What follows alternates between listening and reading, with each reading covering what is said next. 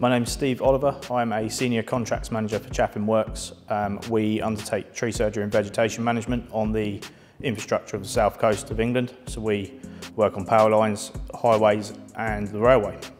We took on an apprentice to bolster up our workforce, add added value into the workforce and give back and teach more to the next generation of arborists working in our industry. Our apprentice Jamie from Sparsholt is absolutely fantastic. He brings a lot of enthusiasm into our workplace and mixes into our teams really well. And he's very keen to learn and we're really enjoying having him with us. Working with Sparsholt in the apprenticeship and with Jamie has been really easy all the way through, to be honest. It's the first time this depot has had a proper apprentice and they've been really helpful and supportive all the way through. So it's a very good working relationship with the college and with Jamie. Coming into the ARB industry, particularly contracting, such as we do, applicants would need to be very aware that the hours are quite long and they can be varying. We can be doing nights, weekends, days, a mixture. Necessarily a head for heights isn't something to worry about because there's so many avenues such as machine drivers, groundsmen, surveyors. It's a very broad spectrum in the ARB industry.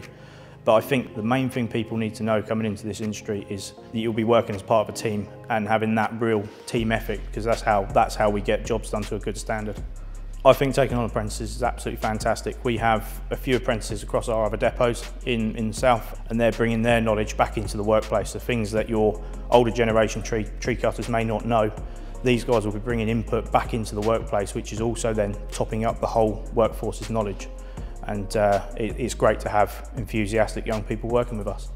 Apprentices are really important into the future of our industry. It's a very old-fashioned trade and it's moving into the 21st century. I've been cutting trees for nearly 15 years. It's changed so much since I started. It's really important to be having apprentices coming into the industry to be bettering the industry as a whole and improving knowledge in every area that we can. And working with the colleges, they're getting their practical knowledge from work and the theory knowledge from college, and it's a perfect mixture in my opinion.